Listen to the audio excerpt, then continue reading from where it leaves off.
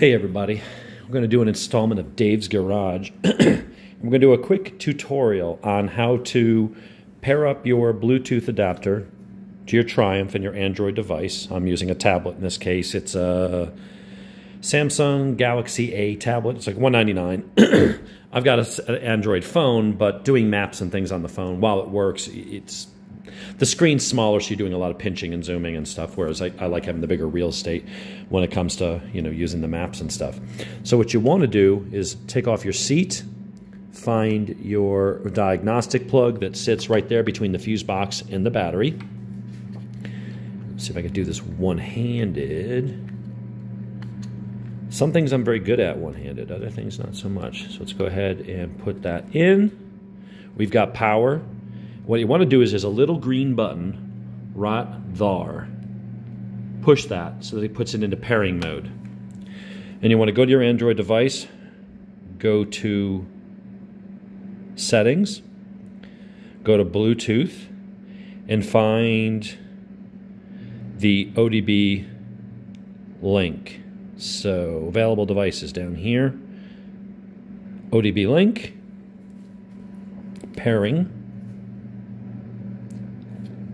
Yes, let us pair it. All right, cool. So now we're paired, okay? So what we want to do is now go to our TuneECU app, turn on the bike. Now normally if you're gonna flash an ECU and stuff, I would go in here and pull the headlight fuse and then put a battery tender on here just to make sure your voltage doesn't drop in the middle of the flash, because it takes like 18 minutes. And we don't want it to disconnect and brick your ECU. Just for doing something like this, it could be fairly simple. So what you want to do now is, I don't even know what map I've got open, but let's just make sure I open this. I'm not going to flash a map anyway.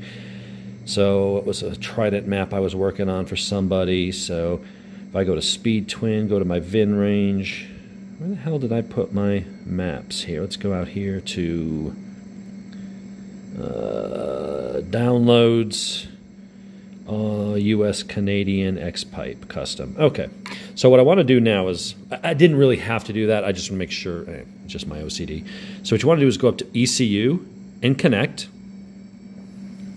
Now, this has connected to this before, obviously, because I flashed it. Now, the first time it may say, well, what device do you want to use? And it'll list your Bluetooth devices. Click on the ODB link. If it asks you anything after that, it's going to be what type of ECU. You want to pick Triumph and Cayenne. It's a, yeah, that name right there. It's a Cayenne CPU. So, or ECU, whatever. All right, so now once you're connected, scroll over to your in the dials and diagnostic areas. And what you want to do is go to ECU, tests and adjustments, and then go over here to adjustments. And you want to hit reset service interval. Okay, make sure the glare's on there. So just in case you missed it, I mean, you could rewind it, but let's just do it again. Make sure you can see it well. Let's move this. Let's move this over here. Maybe we'll get better lighting. Yeah, a little less glare. So scroll over to your diagnostics, go to ECU, tests and adjustments. Adjustments. This is where you do your reset adaptation. So after you flash a new map, you come in here and do that. You want to hit reset service interval, and you're going to hit run. Now, I think it's going to ask me for... Okay, so good. I'm going to cancel out here because I've already done mine. I don't want to throw my schedule off.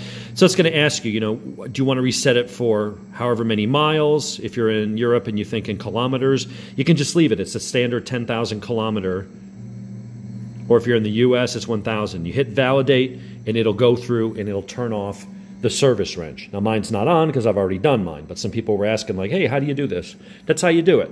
You get your Bluetooth adapter, pair it to the device, just like you would pair a set of speakers or a watch or anything else, right? Just go to your Bluetooth and pair it together, launch up TuneECU, and then when you connect, it'll ask you how do you want to connect. You find your ODB link that you just Bluetoothed, select that from the list. If it asks you for the CPU, it's Triumph.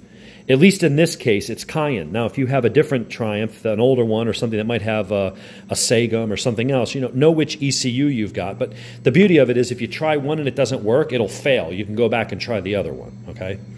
And then you follow my steps, scroll over, go to ECU. What the hell was it?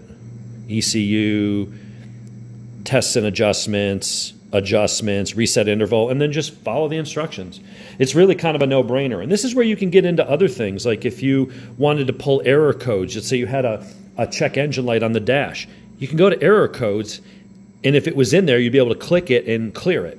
Now, if it comes back, then you know it's a problem and not just a fluke or whatever. But there's all kinds of other things. I'm not going to do this is all I wanted to do today. How do you reset your maintenance minders on this particular Triumph? I've done it on the Strict Triple RS. I did it on a Bobber, did it on a Street Cup. This is this practice for most of the bikes. Now, there may be some of the newer bikes out there that you can tune and do certain things for, but you can't do that. Even though they're all Triumphs, come on, there are certain things you can and can't do on certain models. So if I go to my parameters here, I can get rid of the top speed limiter, but there's no point. This bike isn't going to go faster than that. But I can't control the fan temps. But if I go to a 3-year-old T100, I can. So there are variations between bikes. So I can't say that this reset maintenance minder will work on every single Triumph. It'll work on most. I think it works on all of them, but I'm not 100% sure.